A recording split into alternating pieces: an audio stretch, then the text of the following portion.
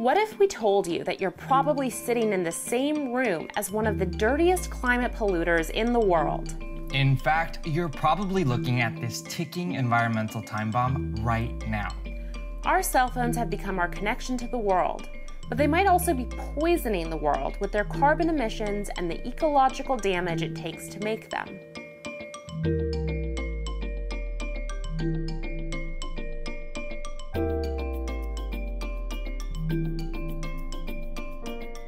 Cell phones alone contribute 125 megatons of CO2 every single year.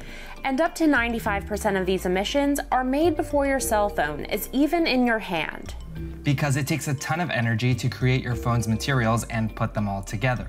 Not to mention all the energy and resources needed to mine the rare minerals that make your phone work. A standard Apple iPhone has about 300 milligrams of silver, 30 milligrams of gold, 15 milligrams of palladium, and less than 1,000th of a gram of platinum. USA Today predicts that last year alone, Apple sold 195 million iPhones. 195 million in 1 year. That's just a staggering amount of phones, and that's just one product from one brand. And once you buy your phone, it takes energy to operate. Experts say that information and computer technologies, which includes things like computers, data centers, and cell towers, contribute 860 million tons of greenhouse gas emissions a year. And then after 2 years, your cell phone provider is pushing you to get a new phone. So even though the average lifespan of a cell phone is 5 years, most users ditch theirs after only 2 to 3 years. And the EPA estimates less than a fifth of those phones get recycled. That's millions of phones added to landfills every year, where they can leach toxic pollutants like lead and mercury into our water streams. Which is absolutely crazy, because remember those rare minerals we mentioned? If you count it all up, we're throwing away over $55 billion in rare minerals every year in cell phones that probably didn't need to be replaced in the first place. And while some groups are working on ways to safely extract those minerals from old phones, other e-waste processors have prioritized economic gain over the long-term environmental impact of leaching these minerals, leaving nearby soil, water, and air dangerously polluted. Only 15 to 20% of e-waste around the world is recycled appropriately. And in the US, that could be because of this. 3 in 5 young Americans have no idea what e-waste even is. What's more, 40% of young Americans don't know how to dispose of electronic waste properly. We spoke to Miami-Dade County's Department of Solid Waste Management to see how to properly discard cell phone-related items and to see what is their likelihood of getting recycled.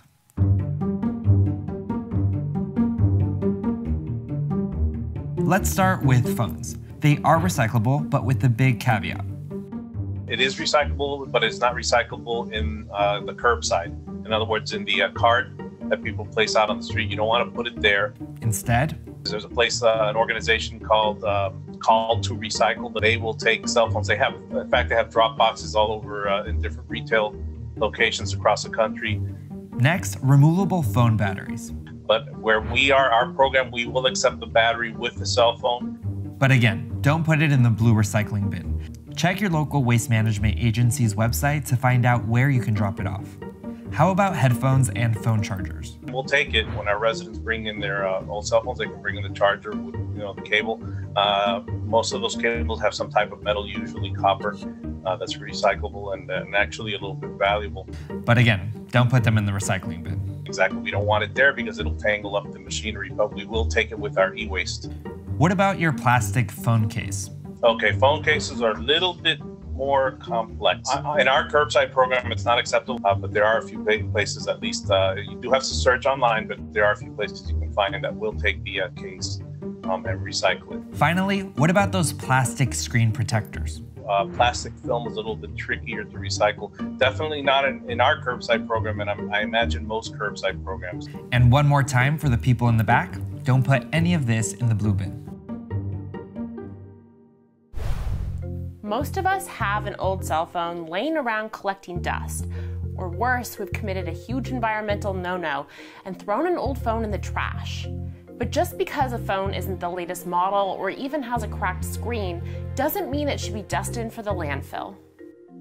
The 911 cell phone bank provides emergency cell phones to law enforcement for use in their victim services programs and for senior citizens. So if a victim of abuse has to leave quickly, can't take their cell phone with them, they have a way to communicate with the police. James Mosier started 911 Cell Phone Bank in 2004 after the Harriet Tubman organization came to him with a bunch of old cell phones people had donated, and they weren't quite sure what to do with them all. So several years ago, the FCC mandated that even cell phones that are not active or don't have service, don't have a phone number on them, have to be able to dial 911 in an emergency. And because of that, these devices that are not active can be used by victims in emergency circumstances. I recall one situation where a woman's abuser had been arrested, and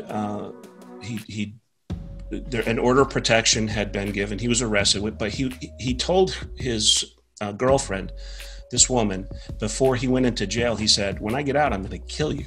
So one of the counselors there, the victim advocates, gave her an emergency phone that she could keep with her. There were a couple of the detectives that were like, "That's not going to do anything. That's not going to help." Well, how is an unactivated cell phone going to help this woman? Well, that night, her abuser came and he physically cut the telephone lines to her house. So thinking that she had no way of communicating, he tried kicking the door in. She got the phone, dialed 911, and they got there in time to arrest the man and to save this woman's life. The 911 Cell Phone Bank has processed over 1 million cell phones since it started just 15 years ago. And the source of a lot of these phones might surprise you. We get the phones from individuals, we get them from companies, we get them from police departments, property and evidence rooms. Well, we get a lot of phones from lost and found departments. So in other words, a casino or a resort or hotel, if someone leaves a phone behind, it ends up in their possession. If they can't find the owner, sometimes they don't know what to do with it. Well, here we come. We'll be glad to take those devices off their hands. Mosier has donated over 150,000 cell phones to people and organizations in need, which is 150,000 cell phones that went to helping people or saving lives instead of just sitting in a landfill. Knowing that we have had an impact on someone's life, of course, is very, very rewarding. We get every day at least, we get one thank you from someone that has been helped by this emergency phone fire program. And some have been lifesavers, literally. Some people's lives have been saved by the devices that we've provided. Right now, it's an iPhone frenzy at Brea Mall where thousands of people are still waiting. How did we become such a phone-obsessed world? More than 15 million people upgrade their mobile phone each year, leaving a mountain of unwanted handsets. At the start of World War I, there was one working telephone for every 10 people in the United States. Fast forward to today, and there is an average of 1.3 phones for every person in the country. So how did we go from this to this? Prior to World War II, landlines dominated the country. It wasn't until the 80s that we saw the first commercially available handheld cell phone. But it wasn't very affordable. Its price tag, $4,000. And it wasn't very popular. It wasn't just cell phones that were expensive. Making calls was too. In 1960, a 3-minute call from New York to San Francisco cost the equivalent of $12 today. But when AT&T's monopoly over the phone industry was broken up in the 80s, new players came into the game, allowing cell coverage to increase and the cost of calls to drop. But cell phones were still not indispensable. Most people could be reached by mail and landline. In 1999, everything changed. Nokia did something no other cell phone manufacturer had done at the time. In a pitch to get younger people to buy cell phones, Nokia's lead designer, Frank Nuovo, challenged his team to reimagine the phone not as a utility, but as a fashion statement and a toy. His designers came up with this, the Nokia 3210. also known as the candy bar. It let you talk, send really short texts, and play Snake. It hid the antenna that dominated phones at the time, and it was so small it fit comfortably in your pocket. But this was what catapulted it to success: customizability.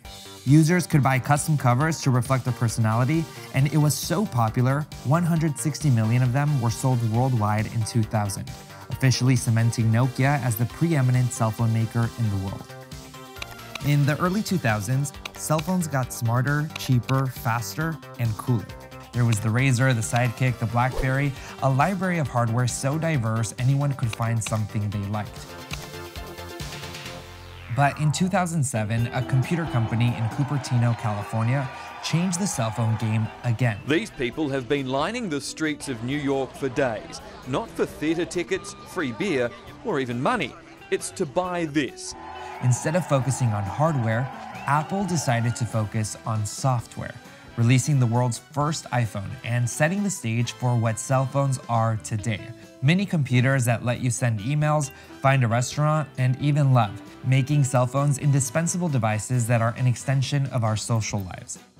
Today, the average American gets their first phone at 11, 96% of Americans own a cell phone of some kind, and 63,000 is the number of text messages sent every second in the US. No word on how many of those are left unread. So what can you do to curb your electronic waste? Here are a few tips. Number 1, repair. Instead of getting a new phone every 2 years, try repairing it. There are organizations like iFixit that are crowdsourcing user-generated repair manuals and tutorials to empower everyday people to fix their phones. Number 2, buy used. Buying a refurbished or certified pre-owned phone creates 80% less waste than buying a new one. And while they run virtually as smoothly as a new model, they can be about 25% cheaper too. 3, buy green. You can purchase eco-friendly phone cases and even environmentally friendly spray-on screen protectors. Liquid that you wipe on the cover, let it dry for a couple of minutes, and it's supposed to be as good as plastic screen cover. So. Number 4, throw away responsibly. Big box retailers like Best Buy have bins where you can drop off old chargers. You can also call your local high school STEAM program to see if they have need for old cables. And if you're going to recycle your phone, look for this e-steward symbol on the recycler's website. That means they meet the safest, cleanest standard for e-cycling. And finally, vote for less e-waste. Only 25 states have some kind of legislation banning disposable electronic waste at landfills, and 32 US states currently have bills drafted to require phone manufacturers to allow consumers to repair devices without having to go through expensive authorized repair centers. But they're just that right now, drafts of bills, and need constituent pressure and votes to become law.